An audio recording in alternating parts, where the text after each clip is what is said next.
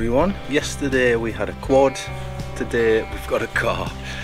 So in today's episode, what we have planned out is we've already got the car. We've been to a guy called Ertaş. He's a guy who picked us up from the airport when we arrived here in Turkey. So we're going to drive out to some waterfalls today. There's two that we're going to visit, which are about half an hour from here. So the first one is called Toparlar. So we're going to go there. The sat nav says about 35 minutes, depending if we get lost. It looks pretty straightforward to get there. Then we're going to drive about another 35 minutes back east, and there's another waterfall there, and there's a nice restaurant on a waterfall. So hopefully we're going to try and get some lunch there. We're not sure how that's going to work out, because I've got a feeling there's going to be a lot of tour groups at this one, because what I've seen, like, I think it does get busy in the afternoon.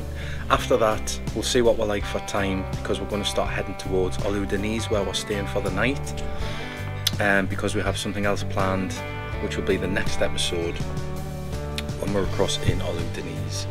So if we can fit anything else in, we will, but we're going to start heading off now, and we'll give you a little bit more information about the car and how much it cost. So let's go. Yeah!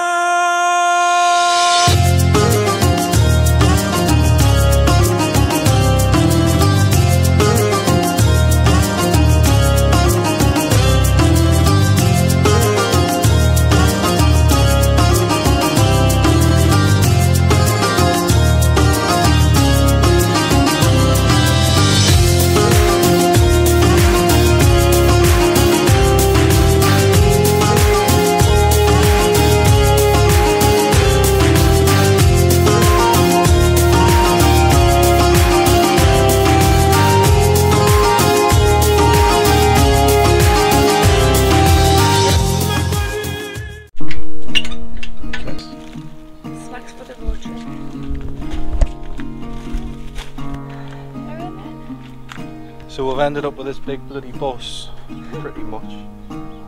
Great big people carrier. Just thought we're going to get like just a small car or whatever, which would do it, but never mind. So this is £30 per day. We've got it for 2 days because we're heading over to Olu Deniz, which should take about, from Dalyan, I think it's about one and a half hours roughly. We're heading north first, so like I said, we're going to head to some waterfalls, get out, see a little bit of the nature around here, and see how the day goes. So we're going to head off, so come with us.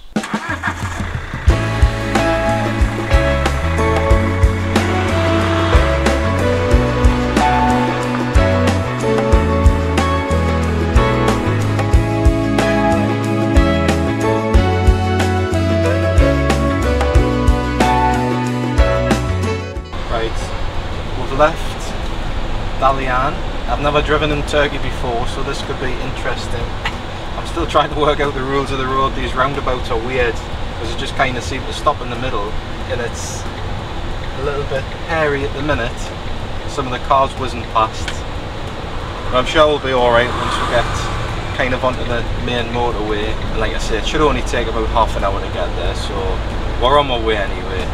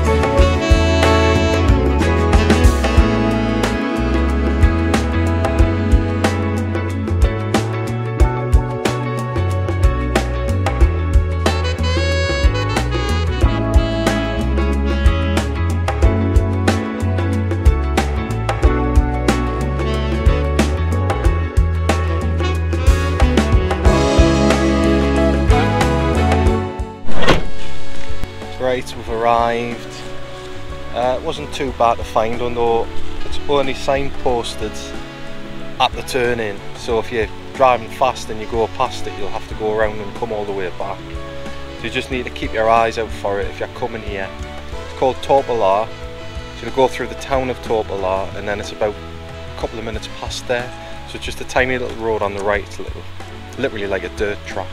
We're just gonna go and see if we need to pay anything to park, or if we can even park here. And then I think there's a little walk through down to the waterfall. So we'll go and have a look through here.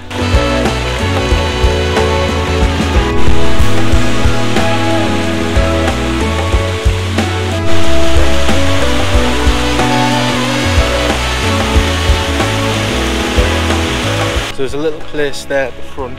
It's just like a little, looks like a little cafe restaurant type thing. And you pay 15 lira each entry to get in. So there was a guy there just waving with down. And we pay by card, which is handy because we haven't actually got currency left on one. Okay, so just have a walk through and hopefully we'll get a little dip.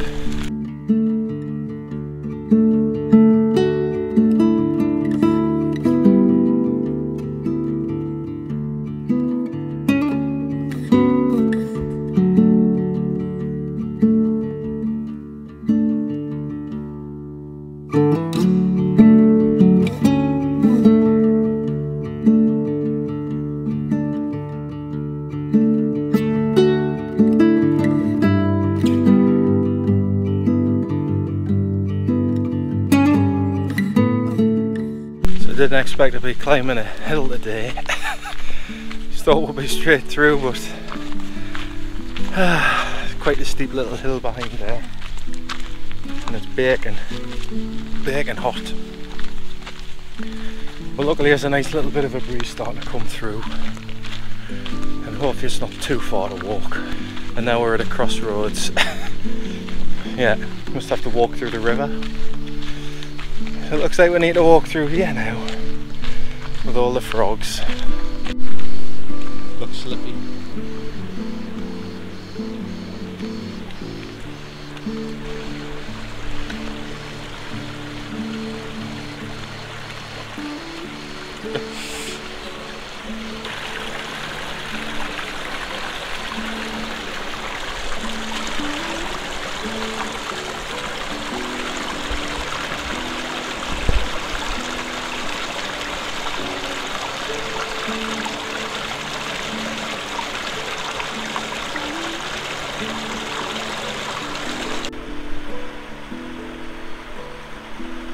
So the path gets a bit better. Just seen a sign back there saying 0.2, so it must be 0.2 kilometres, so I don't think it's too much further on. And at least we've got a proper path to walk on now. But we've been walking for about 5 or 10 minutes, but we've stopped a bit at the frogs.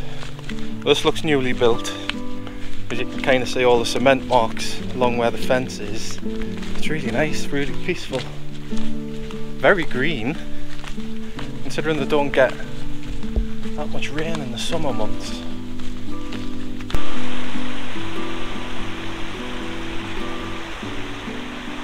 So we can see the fall now, just down in this little valley.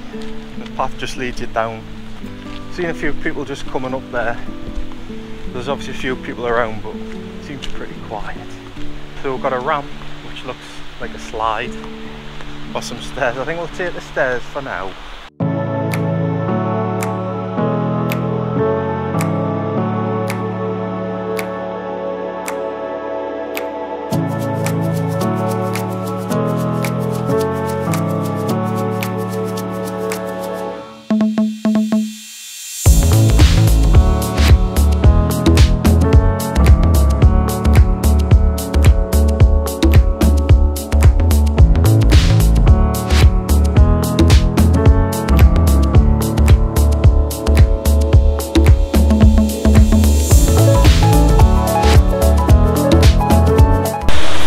Here we are. That wasn't too bad, it was about 10 minutes. But it's actually really deep here, but the water is so clear. It's really nice. Got a nice rope swing as well here to jump in. But yeah, it's really nice. There's a few people here, just Turkish people. They're just all relaxing here by the river. There's not much place to put your stuff. We found a little bit here, we'll probably stick our stuff and go for a dip.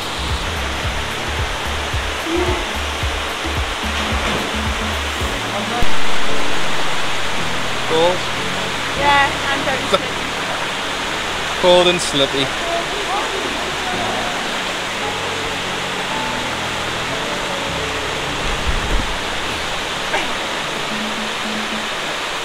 Shoes on, really.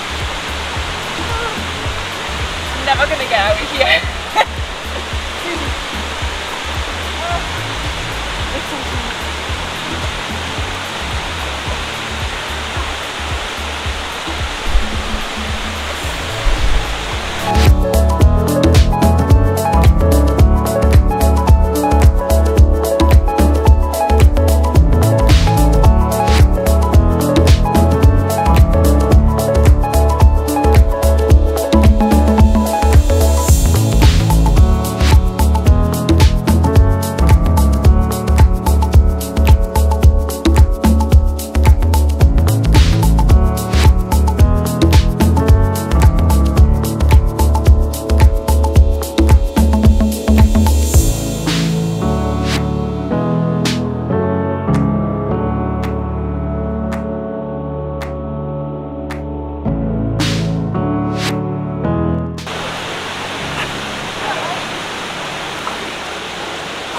So as I expected, it's really cold because it's just fresh water, but it's lovely, lovely setting.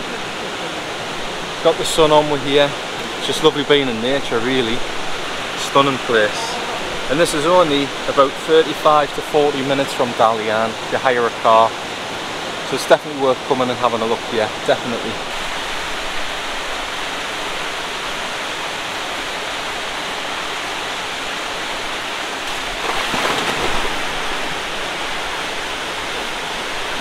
We've got the place to ourselves now, everybody's gone, so it's really nice here. It's just nice and peaceful. Just the sounds of all the insects and everything, and there's quite a few fish in there, and it's really refreshing. So what do you think of Toparlar? Yeah, Toparlar? Very nice, beautiful. Lovely. Nice setting, isn't it? Yeah. It is just like a natural swimming pool, isn't it? It's lovely. But I would hate to be here if it was jam-packed. Yeah, because there's not much space to kind of put your stuff down. But I mean, there's like a few places here on the rocks, and we just found like a little bit of covey bit which we just put our stuff in. But once everybody's gone, there's like a little bit of room. And I would probably recommend, if you've got any kind of water shoes, because it's quite like stony on the bottom, which we haven't got, and some of the rocks are really slippy. So if you've got anything with a good grip, it's probably good to wear them. Once you get past the first little bit of rock, you can walk on it. They're not too bad. But yeah, definitely recommend it. And like I say, what, 45 minutes from Dalyan, so it's not that far to come really. And it's quite easy to find, other than just that sign, which is just like, if you go past it, you've missed it. Yeah, there's no other signs, that was it. Luckily we knew it was a right turn. Yeah. Because usually we'd use Google Maps, but we haven't got like a SIM card or anything here, so we're just kind of doing everything on the fly, if you like. Anyway, we're gonna dry off, finish off here, and then we're gonna move on to our next place. I think that's about another 30-minute drive, and hopefully we might get another swim in there, and we might get some food there as well.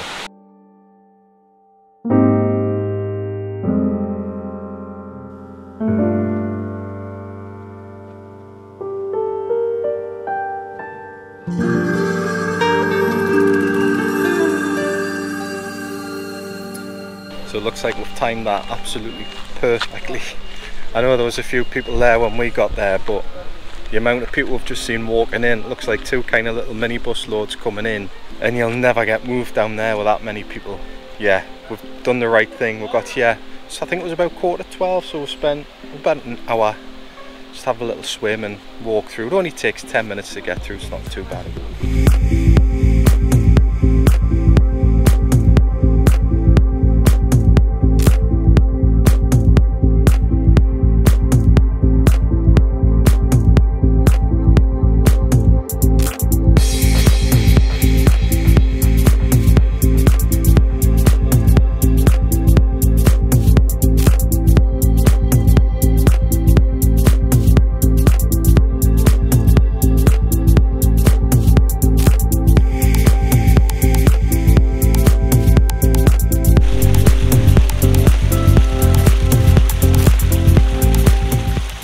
That took about half an hour.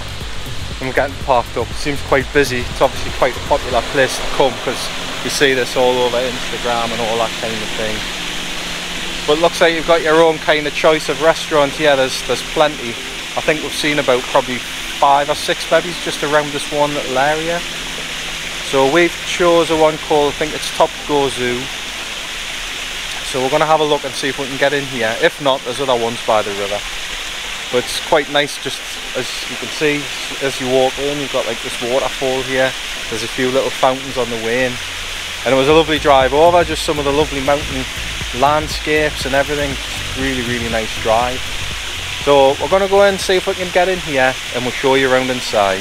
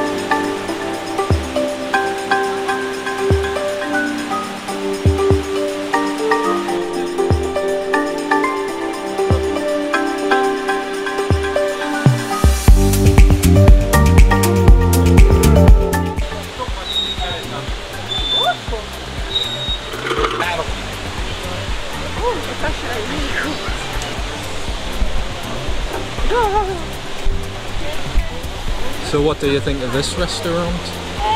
It's very different. It is, isn't it? Yeah. It's cool actually. It's like, yeah, it's really nice, like lovely setting. Like I say, there's quite a few of these kind of restaurants around here, but it's really, really nice. Not sure how it operates, like with getting menus and stuff. I'm not sure.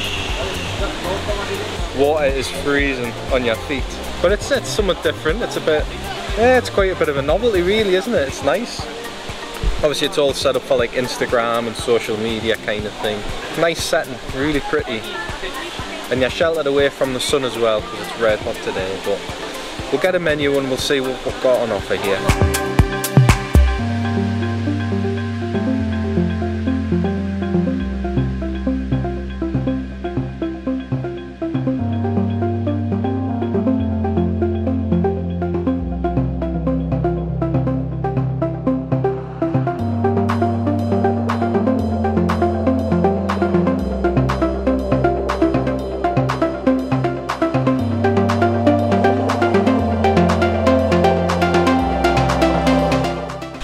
So the water itself that flows through the restaurant does actually come from the mountains. So you can see here, this is the actual river, but then where the restaurant is, you can see they've kind of manipulated the river a bit and built these waterfalls to give it like a nice setting.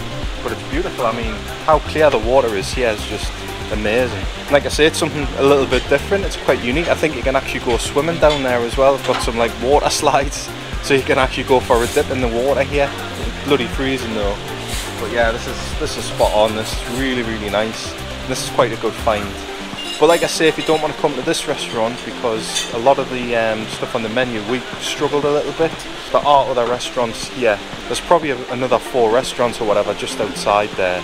But this one's massive, and you can actually stay here as well. They've got like, I think it's classed as like a bit of like a boutique hotel. We've got bungalows and all that kind of stuff here. So if you want something a little bit different when you're coming to the Dalyan area, then this might be an idea for you, because it is a really, really nice place, and it'll probably be a lovely place at night time when it's all lit up.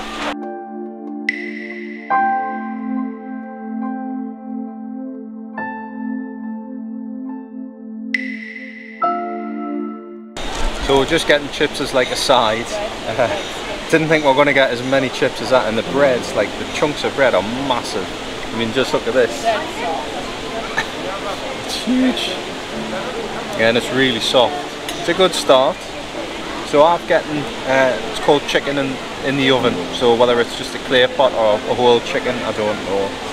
And Jackie's gone for the meatballs, because like I said, it was like a lamb's head on the menu, and didn't fancy that. So yeah, it was a little bit difficult to kind of choose something, but these chips look good, and there's loads of them.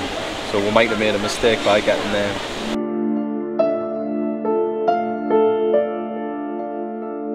So let's see what Jackie thinks of our bowls. Ooh, I kind of haven't eaten too close.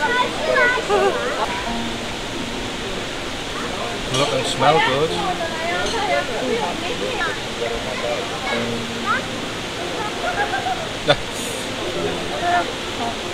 Has just come out the oven. Like a little burger. Nice. Yeah, quite tasty. I'm gonna make it like a dip or something. That's what your ketchup and meals And I'll have to, yeah. You're being proper tasty, English. Yeah. Okay, so this is just chicken done in the oven. Looks like it comes like in an oil and it's coated in something. So you got quite a little bit of chicken in there, nice little chunks, red hot. Chicken's really well cooked, nice and soft, burn in your mouth. Yeah, it's just like Turkish spices it's coated in, but it actually smelled a bit like a curry when it come out. And I know they do like a tandoor meat thing on the menu, so whether they put a few tandoori herbs and spices on there, but it's nice.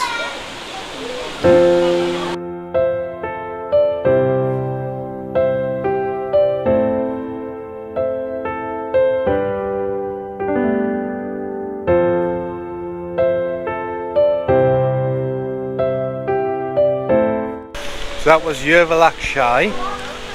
It was alright, wasn't it? Yeah. I mean, Jackie wasn't so keen on the food. It was okay. I mean, it was pretty plain and basic to be fair, but we just wanted something to eat. The chips and the bread were good. Oh yeah, the chips and the bread were superb. Like I say, the chicken was like okay, and it was coated in some, but it didn't really have a load of taste. But it was fine. It was fine. But I mean, it's more for the surroundings, the natural beauty. And it's just somewhere nice to sit, apart from in the water, because it was freezing. My battery's just cut out as we're doing my little thing there at the end. But we're going to move on, I think, to Olu Deniz now, because time's ticking on a bit. And I think we've got about a 2-hour drive, so we're going to head over there now. So what did you think of the first waterfalls out of 5, Jackies? You've never said that. 4 and 3.5. 3.5. Right, okay, we're going to move on now, and we'll see you at Olu Deniz.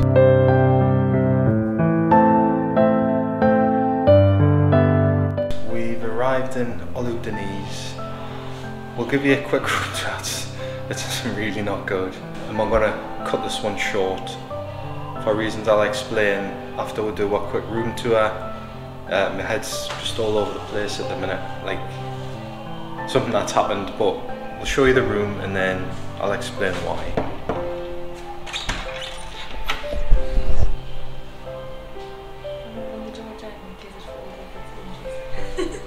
So this is the Mese hotel that we are booked for one night only, thank God. £28 for the night. £28 a night, yeah, so you know, what do you expect? The beds seem comfortable, it's quite soft, it seems clean. Aircon, I think it's free, it came in, they haven't said, so yeah. The control's already in here. Alright, yeah, and then we've got there's a bit of bed there as well, which is also comfortable. Actually, that's probably more, maybe it's more comfortable than well, not very much. Got a nice cupboard. Nice rugging cupboard. This light, I actually find it extra. Get electrocuted. Lights on and stayed on. I did put it off and now it's just on. So that's great. TV. Tiny. Don't know if it works. Not be watching it anyway. To touch it. A little dressing table. Oh, there is a. More like a dressing shelf. That's good. There is a hairdryer. You'll see why in a minute. Why we're like and a wall. Quite this big. Not many hangers, but that's fine. And then bathroom, shower. Toilet, you've got toilet paper, there is soap, towels, not clean pristine. Yeah, so when we first came in, I was saying to Jamie, I should have bought me hairdryer because this was what this is what the hairdryer is. It looks like a bit of loo all together. I don't know what the hell that is. I mean, it's, yeah, so yeah, it's not the best, but hey ho. We're gonna go out anyway. I think these are alright. I mean, it's cozy for two. Small. I wouldn't lean on that. I'm just trying You might to not see the end of the day. So, For a second time. for a second time. Yeah, so that's all we came up. There is a pool here as well, but there was nobody sat around it. I don't know if anybody's actually stayed here. There was no towels out on beds or anything. It'll do for the one night, but if I was staying here, like, I think the aircon unit's going to actually fall off the wall. So yeah, I mean, would be gutted if we're stopping here. Thankfully it's only the one night. I mean, we did look at other hotels, but I mean, this one was cheap. We've already paid for our accommodation back in Dalyan, but we've come here for one reason only, really. So that'll be the next episode, but I'll explain to you what happened on the way. So after we left the restaurant, we were driving. We got about 5-10 minutes away from the restaurant, and there was two cars in front of us, and as we're kind of coming over a bit of a hill, this car just shot out of nowhere, and literally it was going way too fast, and I seen it, and it swerved across the road and hit the car in front of us.